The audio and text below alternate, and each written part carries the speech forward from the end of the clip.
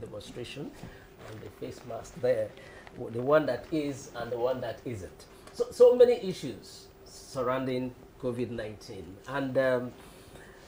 And according to Aristotle, it is the mark of an educated mind to be able to entertain a thought without accepting it. Let's look at it closely. We have in our studios here a notable Nigerian, Dr. Oladoyin Odubanjo, who is the past chairman of the Association of Public Health Physicians of Nigeria, Lagos State Chapter, and Executive Secretary of the Nigerian Academy of Science. Welcome to our studio. Thank you. Welcome, sir. Okay, you watched a bit of what we've been showing, the views about COVID-19, whether it was manufactured as a virus from the lab and so on and so forth. Some are linking it to the 5G network and so on and so forth. So many views. Now, you are a public health specialist. Tell us your view of COVID-19 in relation to all you've heard about the various causes. Well, I didn't catch perhaps the end of the transmission there, but at least from what you've said now, talking about where did it really come from. The currently acceptable narrative is that it came from a market in Wuhan, most likely, where people have been eating exotic animals, and probably a virus from a bat that has gone through mutation through another animal before being ingested by man, and then now can move from man to man. The interesting thing, perhaps, people also haven't noted, is that bats host a host of viruses. Bats in general are hosts to a number of viruses, and I mean in the thousands probably, if not more than that. You know, so it's implicated in Ebola, it's implicated in many things. You know, so exposure to such animals is what gets us into trouble. But then when we're saying that, okay, it's the 5G thing, there is no proof per se. There are conflicting stories. So Wuhan was the first place in China where they first covered with 5G radiation. But there are other places that have 5G radiation and we didn't get that COVID coming from there. Like where? You know, so it's Sweden, like Norway. You know, so there are other countries and all that have the 5G installed. At least in some places, if not all. I think Norway is the one that has total coverage also. You know, so there are questions. However, you know, from a scientific perspective, you don't entirely just throw things in the gutter. You probe them. You know, so I think there are a number of research questions coming up. Some of them we may not be able to address now until this fire is out. You know, but there has to be research into really where this came from, and I'm not really talking about 5G. I'm talking about even where they're saying it's from the bat through another animal. It's not conclusive. But that's the most acceptable narrative at the moment. Okay, I'm sure you've heard of the Bill Gates version, where he predicted that something like this would happen about 5 years ago. Right. Now, he's not a medical doctor, as far as we know, but he made it clear that it's going to be of this magnitude. And he said we are not ready. Yes, and it's no longer a nuclear war, but a virus. Well, let me say that Bill Gates is not a soothsayer. What Bill Gates said, Nigerian doctors have said for many years, that we're not ready when we face trouble, when we're not getting ourselves ready. Our health system is in shambles. We said it when we had Ebola. We thought people were going to sit down after Ebola and say, okay, we saw that scare. We saw that Ebola was going to deal with us. We saw our gaps. We're going to sort out those gaps now. But that was 2014. This is 6 years later. And the same gaps we had, maybe they're even wider, you know, are still there. So what Bill Gates was saying also wasn't specific about COVID or coronavirus. Bill Gates was just saying, hey, when you have an epidemic, you are not ready as the world for it. We have said it as Nigeria that we're not ready, you know, to tackle some of these things because issues came up. Like again, I'm using the 2014 Ebola outbreak. There were issues you had to look at. You had to look at personnel issues. You had to look at equipment issues. You had to look at ambulance services. I mean, all kinds of issues. It was glaring funding and all of that. Everything was staring us in the face. But once it was gone, we went back to sleep. You know, if I was joking, I mean, some doctors went on strike in 1 or 2 states in recent times, just last month, and people were talking how heartless, how can they do that now? It happened in 2014, you know. And I said, well, now you see it, you are complaining about it now. I said, yes, now that we have this problem, how can they do it now? I said, but when they've been talking before now, did you join in the talks, you know? Did you speak up for them? I said, so if they've been saying it, he said, no, but I mean, whatever they are saying, now is not the time to strike. I said, how many strikes have they had between then and now? Did you pay attention to it? This is the one you are paying attention to because now you are seeing a crisis. That's the problem. Okay, so coming down to our topic this morning, telecom radiation and human immune system, do you want to educate our viewers beyond physics and biology? What can you say radiation is to an average man on the street? Radiation is some kind of invisible wave that ensures communication between certain objects. Let's call them machines. Okay, so there's a reason why I can pick a telephone and dial even somebody downstairs. He can't see me, and there's no wire between us. And yet, his phone will ring, he will pick it up, he's hearing me, I'm hearing him, and we're communicating. So there's something that must be carrying that speech in between. That is radiation. So they're invisible things, or let's call them invisible wires, if you wish, that carry information between different machines. So that's radiation. Okay, so from where is this radiation commonly emitted from? Well, again, like I said, it means that these machines have capability of emitting some of these radiations. So your telephone is emitting something. Okay. That's the only reason why he can connect to another phone, even somebody who's in America. You're kind of talking and he's hearing you. There must be some invisible wires connecting all of these things that make that to be possible. That is the radiation we're talking about. And it means that every object that is capable of that kind of communication has some kind of radiation coming from it and also going into it. And it's been established that they could have effect, or they do have effect on human health. Well, that's where the questions arise, you know, which is that even for what we have, not for 5G, which in quote we don't have. Yeah. For what we have, there are questions. You know, there are several publications you'll come across that say, oh yes, it has health implications.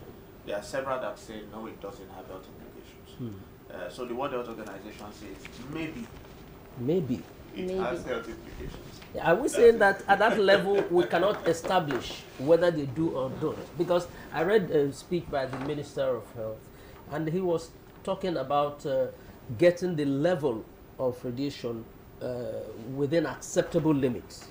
And he said that if it's within acceptable limits, there are no harms, you know. But if it's above, then it could have some harm. So that tells me that really radiation, because we are even warned, you know, the use of our phones. Don't keep it too close to your body, you know, don't keep it too close to certain parts of your body and so on and so forth. So that suggests that, yes, radiation at certain level could harm the human body. The human being. I think that's what the picture is. And it's important we look at that because the people should be educated. Or there's a man we were also expecting in the studio here. How he narrated the story of how the mast, the telecom mast, close to his sister's house, caused some problems for the sister and those living in that house. Until they had to move away from that place, that situation didn't change. Now that's what we call in science, because I also come from the Nigerian Academy of Science. Yes. That's what we call in science anecdotal evidence. Okay. That's big grammar. Anecdotal just means you bought the latest brand of Mercedes-Benz, you drove it, then you had an accident. Then I say, oh, the latest brand of Mercedes-Benz is terrible. People who drive it have accidents. Or 3 of you have it. And then we say all 3 of them had accidents. Okay. Then we say the latest brand of Mercedes-Benz is terrible. The 3 people I know who bought it, they all had accidents within 1 month of buying it. Now, it sounds reasonable, but the point is it really correct? You know, can I then say that we need to ban the latest brand of whatever? No, I can't quite say that, because I have not looked at the fact that the 3 people could have been drunk when they were driving. I have not examined their own driving skills. and all of that. So that's where research comes into the question, which is that you must research things, and there are research methods, there are methodologies. You must formulate your plan, how you are going to actually carry out the research, to be able to hit your chest, as we like to say around here, and say conclusively, this is the problem. No, are you telling us that it's not been established that these 5G or 4G have effect, or that it doesn't have? Well, I'm saying it's not been established, so that's why the WHO even itself says possibly, you know, especially with cancers, it says possibly carcinogenic. You know, that means we haven't established it. Possibly, you know, so there might be, When, there might be not when be. MTN tested their 5G in Nigeria here, the minister made a statement and said that what they've done is a test, but they have not given approval for its installation in this country until certain tests are done. Right. So, does that not suggest that yes, there's need to establish something that could affect the people? Otherwise, why wait for confirmation? No, you're right. And in fact, if anything, from everything I'm trying to say, is that there's no established harm, you know, causative relationship to health hazards, non-established. And if there's anything I'm saying, is that I'm advocating that those are things to challenge local researchers with. You know, it's the same way. We do it with many other things. You know, you want to do a project somewhere, you want to build a factory somewhere, they're going to ask you for an environmental impact assessment. Yes. What are they saying? Is this thing going to damage the environment or not? You know, that's what we want to know before we give you the approval to build. You know, so the same way, let us as a nation, as an independent people, begin to challenge our researchers to say, okay, you know what, we've heard these funny rumors about these things. Can you look into this for us? What will it take for you to do so? You know, and then get it done. It's great that what people have found in other places is to say the stance of many other governments to say it's not harmful. But it's also important to reassure your own nation that it is not. And one of the ways to do that is that you do local independent research. Okay. Please, the lines are open now. We ask you to call and share your views with us or ask questions. We have a person who can answer here all your questions. Please call now and share your views with us. Okay, sir. So, are there any known fact that there could be a possible relationship between the 2G, 3G, 4G, and the 5G with coronavirus? Again, no evidence for any of that. You know, maybe I'm sounding like a lawyer. You know, but it's important because that's why I gave you the example of somebody who bought a cam, sorry, and used a particular brand. But that's why I gave you that example. That the mere fact that all three people who bought that brand had an accident does not mean that that brand is bad. Yeah. It could mean all three people were drunkards who were drinking and driving. It could mean all three are very bad drivers. You know, so that's why research has its methods. You know, and you have to design a proper research protocol to say this is how we're going to come to a conclusion on this matter. And that's what we need to be doing. You know, we need to be advocating for research in the country. So what's the difference between this 5G network that they are trying to bring on board and the other networks that we have already? So is it really, really necessary that we have it here in Nigeria? Well, I won't speak, I'll try to stay in my lane as a layman. You know, that would probably be more fitted for a telecoms expert. Okay. However, for a layman, what it tells us is that we can do a lot more things that we can't do now. You know, we can do a lot more things, including what many people might want to do. Download a video in a few seconds. You know, a 2-hour video will get downloaded in a few seconds instead of taking you so long. We all know what we go through to get the video downloaded now. You know, and then maybe from the health perspective, you can actually even do surgeries remotely. So you can actually have a robot somewhere in a hospital. The surgeon is here, and the surgeon is actually conducting surgery remotely, controlling the arms of the robot and doing surgery. But because there's no buffering, you know, so whatever movement I make here is made instantly and the same magnitude over there. So those are advantages. Okay, so I'd like you to share your thoughts on what the paper says today from the Daily Independence paper on Africa can be a testing ground for COVID-19 vaccine. And then we have here, as much as we know that the virus is a global challenge being faced by almost all the countries of the world, it should not be reason for scientists who should be guided by the Vienna Convention to utter words capable of causing more harm to Africans at this period, where everybody should show love and uphold that the factum that binds us together as human. In view of the aforementioned, the African Union Economic, Social and Cultural Council condemns in totality the statement credited to the French scientists that vaccine being produced for COVID-19 be first tested on Africans simply because Africans recorded lower deaths from COVID-19. Well, let me look at it from this perspective. Why are we waiting for somebody to bring us a vaccine or a drug? Why are we not developing it? That's a question. What stops us? Now, this is a unique situation where nobody has the answer, so to speak. Nobody, not the Americans, not the Europeans, not the Chinese. Everybody's rushing. We will find the answer. We will develop the vaccine. We will develop the drug, whatever. And then when we do, mind you, even if we give it out now for free, it's not likely to be free forever. The rest of you will have to buy from us. We're going to patent it, meaning that we own the copyright. Yes. And then you will have to be buying from us, so to speak. We're going to be very rich, whoever we are. Now, why can't that we be Nigerians? I heard during Ebola that Nigeria has stopped producing vaccines. We used to produce before. Oh, yeah, absolutely. But now, Not far at that from time, we they used stopped. to. Yeah. We had a free vaccine factory down here by here. Yes, so I heard. We produce yellow fever vaccine. Yes. Today we are having to import it. We have to buy. We have to queue up on the market, global market. Is it lack of manpower or technology? It's the degradation and the disrespect we have had for the sector of health. If this is something we've done decades ago, we were doing it, we produced our own vaccines. Yes. We didn't have to. It also means, for instance, now we're looking for Forex to send out to buy the vaccines that we used to produce locally. It's the same problem, you might say, that has happened to the health sector. But the Nigerian Academy of Science. COVID-19 and how the government and how the government are doing about it. You know that most of our workers, maybe all the whole Nigerian citizens at home, they tell us and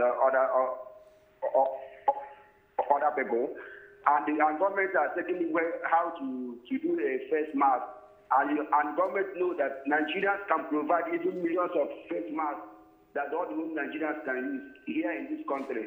They are taking help outside the country, like China, like other countries. If government can give Nigerians chance for them to produce this face mask, I know that Nigerians can produce all the whole mask that all the whole Nigerians will use in this period of time. That's my own contribution. Okay, so Anthony basically is talking about we producing our own face mask. Why importing face masks from China when we can actually produce our own face mask here in Nigeria? This ties to what we were just talking about. It's the same line of thought. That why are we waiting for people to help us? What this unique situation calls for is what it's telling everybody is that you need to start being self-sufficient. True. That's what it's telling the whole world. I was just reading about, is it the premier, whatever they call him, of Ontario in Canada, complaining that the US blocked, face masks and things coming to Canada, to them, and what he's saying is, do your own. And that's the way I see it. And of course, things like face masks, like Anthony was saying, are a good beginning point, because that's not complex science. So those are the things that we need to look at. It's great to get all the ones we can get now from China, but why don't we take 1, 2, 3 different samples and call up some of our manufacturers? They can tell us. That's what and say, look, sit down, look at this thing. This is what the principles behind it. When you put a face mask on, it shouldn't allow me any liquid from my mouth or nostrils to come out. Yes. So there must be something like something impenetrable. Some impenetrable kind of material in there that any liquid stays in, and then any liquid actually gets absorbed.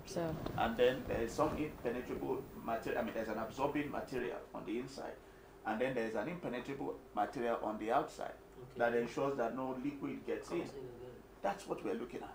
The Nigerian Academy of Science, do you have any working relationship with the NMA, for example, or NAD, medical association? Not as strong as we wish, but we've been working on building, because the Nigerian Academy of Science is the global representative of Nigerian science. You represent Nigerian science on all the global bodies. That, do you conduct research? No, it's not a research conducted. It's the equivalent of a Supreme Court. So it's the Supreme Court of Science. Really? So you speak, just like the Supreme Court does not conduct, it interprets the law. You know, so when you're looking at it, you say, when the Supreme Court judgment has been given, it becomes a reference point that this is the interpretation of the Constitution. So lawyers will quote it and say, so in this case, remember what the Supreme Court said then, and said that this is what this means. So that's the way. Because it's disturbing that after 50 how many years of independence, scientifically, we don't seem to be making progress as a nation. Well, one, it begins, maybe it begins and ends with funding. You know, that's the truth of the matter. If I can nail it down, well, maybe we'll also call it leadership. Because we talked about vaccines, for example. Yes. You said it rightly that we used to produce vaccines in this country. Yes. And to think that that chapter is closed now as a nation. Well, so if we want to talk of yellow fever vaccine today, we have to import them. Yes. Something we were producing here before. Yes. So it's a case of funding and political will and leadership. That's when you talk of funding, you mean there's no allocation to that sector? There's not enough. Not enough. A simple thing people can do is pick up your budget. In most of the ministries, whether state or federal or whatever, okay. I'm just speaking on the ministries now, just to give us an insight. There are research institutes, I've not even talked about that, but just look at all of those government ministries and things. There's a department of planning, research and statistics there. Look at what budget is allocated to those things. If you wish and you want to even see in a greater light, compared to what is put in miscellaneous and what is put in entertainment, and then you will see our view of research. You know, and if you look at it, it's been shown many times that countries' development is equivalent, or it rises along with their increased funding towards research and development. That's why we have the oil, but we don't refine it. You know, that's why you get all the raw products. We have cocoa, but we buy chocolates. We import chocolates. You know, so it's the same issue that is going on in there. Because if you have all of the raw materials like Nigeria does abundantly, you should be producing all of those things. But what it takes to produce the finished product is research. Let's look at the story of Governor Makinde, who has just been cleared of coronavirus. Some 2 weeks ago, thereabout, he tested positive. And we congratulate ourselves now. Congratulations. Now, reading his story here, it says, my friend recommended black seed oil mixed with honey to boost my immunity. And I ate carrots, took vitamin C. And that's it. Today he's out commissioning projects. So he's tested negative now. Is that all there is to the treatment of coronavirus? You know, black seed mixed with honey, carrots, and carrot and vitamin C. Again, this coming from a governor. It's a unique situation. Yes. And in this situation, people are taking many things. Some may even tell you they took gogoro. But do we say gogoro is the answer? It's a cure. And some took nothing. Yeah. And they recovered. And they recovered. So basically, it's the same around the principles of infection and recovery. Okay. Yeah, the story is just revolving around the microorganism that infected the person's immunity, and the person's genetic makeup. Okay. You know, those are all these. You tell stories around all of those three factors. Are you saying that to treat a virus infection, you may not necessarily need a particular drug, but depending on your immune system? Well, in some cases, some drugs have been found to be very effective against particular viruses. Okay, but in this instance, a new one. Some drugs have been observed to be perhaps effective. And again, I'm speaking from the scientific point of view. which is that you have to be careful before you make a total declaration of saying something is the key. It looks like two people have used it, they got well.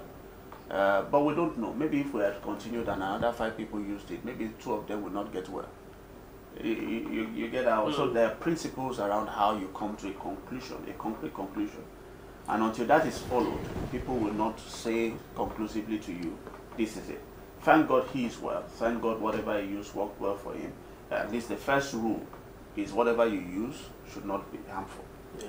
You know, you don't want to use something that then harms you. So if it's not harming him and he gets well, thank God. You know, somebody has said that what we're experiencing now, what we call coronavirus, is the normal flu or cold that we have in our climate. That why it's great or it had more impact in the Western world is because they don't normally have what we have here.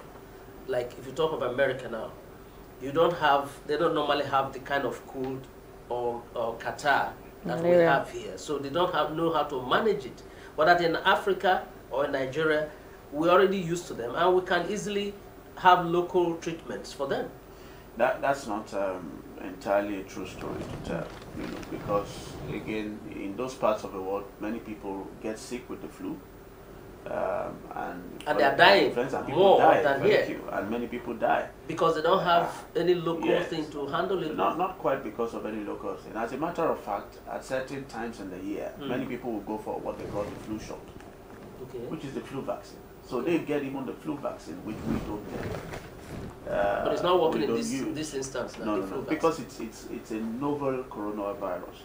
Okay. So basically what it means is that this coronavirus, people have also pointed out certain antiseptics and things that have listed useful against coronavirus. But what you are saying is that this is a novel coronavirus. This is a new, like somebody said it, a new member of the coronavirus family. You know, so the coronavirus is a bunch of viruses. But this is a new member that had not been known before. Okay, so with the decision the federal government made to bring in new doctors from China to help curb the spread of coronavirus here in Nigeria, what's your take on that?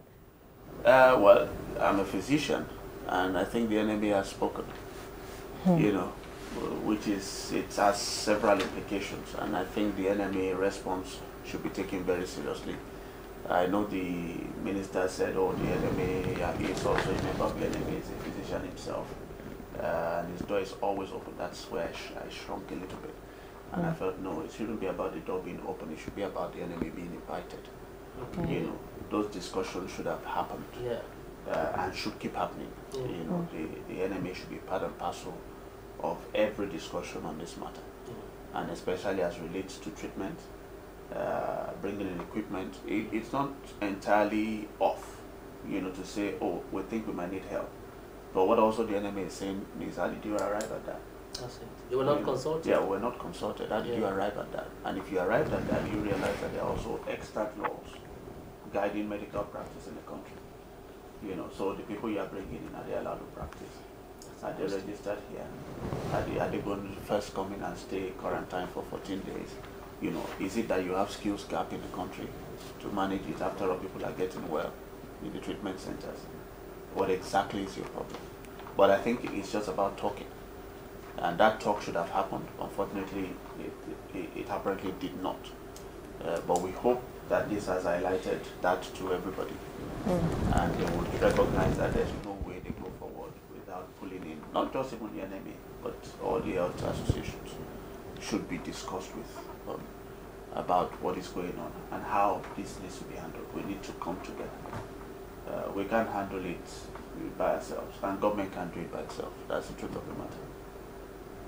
There's no way you can handle it as a government without the support of those associations. You know, you'll have to bring them on board. Okay.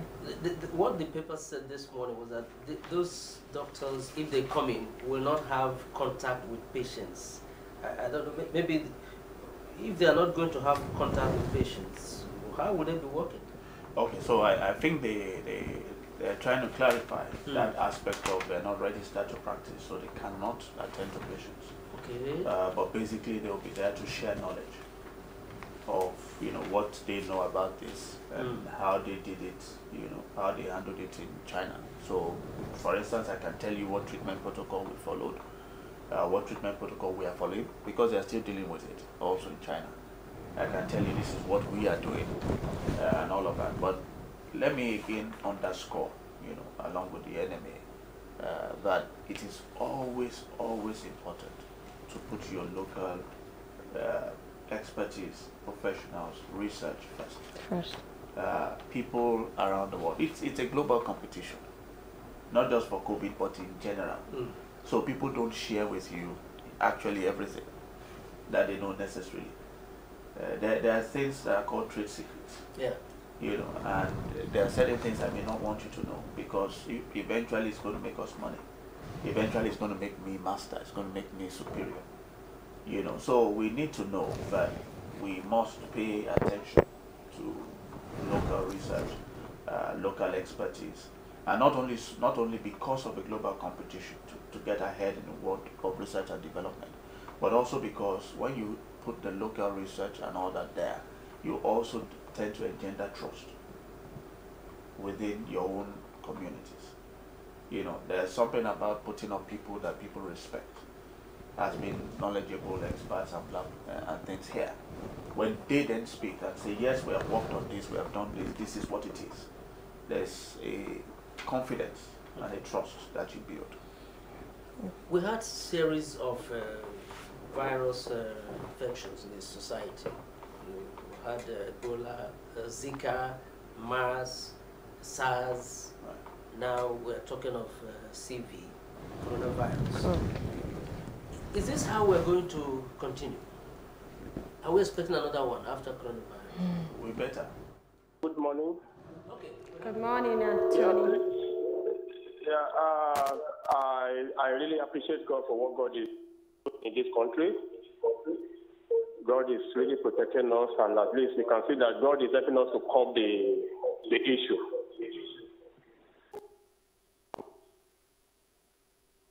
Yes, go on, Tony. Go ahead. On.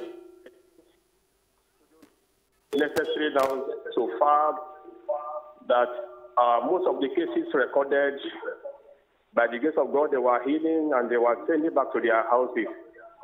So I think what the Mr. President should do is to equip our doctors and those professionals more so that they can do more, and continue spreading the news about this coronavirus of a thing, so that everybody will be aware, keep themselves, and be protective and preventive. So thank you very much. Thank you, Tony. Okay, you were telling us more about. You said it's better we have more. Did you say No. I said we better be prepared for more. Okay, better be prepared for more. Yes, because we talk about imagine and reimagine infections. Imagine meaning that there are new things that are coming up. So we've seen a novel coronavirus that shut down the world. We saw Ebola that basically shut down West Africa in 2014, 2015. Several countries in West Africa were shut down, economies affected. 6 years later, we're dealing with this one that shut down the whole world. In between, or is it about 2012 or so, they had MERS, SARS. Zika? Yes, Zika. And the truth of the matter, for instance, so when we talk about imagine, imagine is novel coronavirus never seen before. Okay, reimagine means you've seen it before, but it seems to come back again, sometimes with a different bite. So even I said that because you mentioned Zika, for instance. So when we started hearing about Zika, one of our renowned virologists, Professor Tomori F.A.S., fellow of the Academy of Science, said, hey, Zika used to be here in the 60s and all that. We worked on Zika, we researched Zika. In Nigeria, yes, we have Zika's virus here.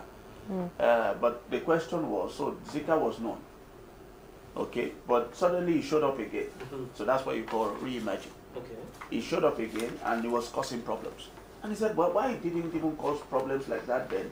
And why it's causing problems where it then showed up again and was causing problems has to be researched. And that's why we say we just need to be ready. So we need to be do more proactive in our country. That's the message here today.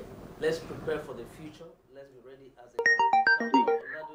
Oladoyin, That is not my name now. I'm Pedro. You are writing Teju. Tejo. Sorry, Teju. We're rounding off now. He's been our guest, and he's the Executive Secretary of the Nigerian Academy of Science. Thank you for your time. Thank you so much for coming. Okay. Okay, we'll take a short break, and when we come back, we'll round off for today. Don't go away.